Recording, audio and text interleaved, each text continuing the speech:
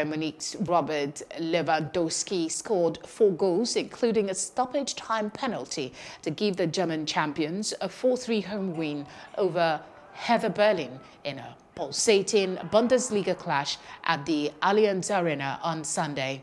The result left Bayern fourth in the standing on 6 points from 3 games, one behind the top 3, led by Leipzig on goal differences, while Hertha slipped to 13th on 4 points.